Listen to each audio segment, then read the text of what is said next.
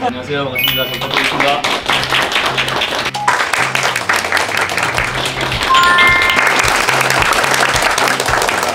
연출을 맡은 김진민이라고 합니다.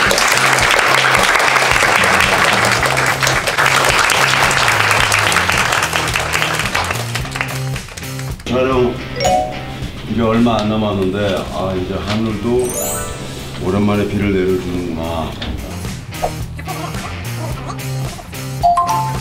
우리 열심히 한번 잘해봅시다.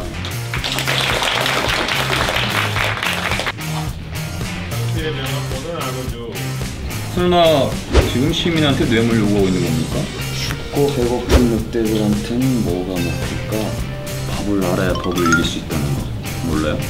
싸울 무! 고객을 위해서 법으로 싸워서 이겨주는 무법변호사.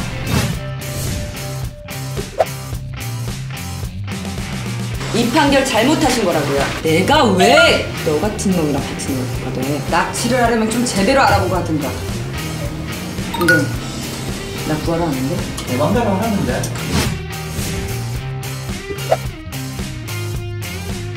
이 옷처럼 무겁고 불편한 옷이 세상에 또 있을까? 참지 말아야 할 상황에서 참는 건 지는 거야. 알겠지 하면?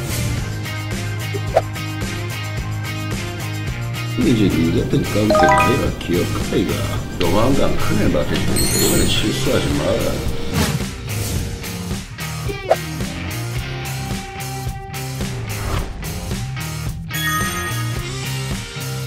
변호사 새끼가 검색을 없이 여기는 뭐하러 기어들어와? 어디서 주디를 놀리노? 넌 거라.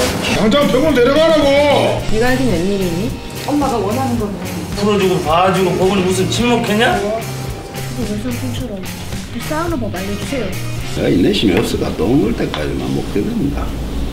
괜찮지. 멋있습니다. 기가 막히죠. 대본 읽으세요. 내가 인내심이 있어.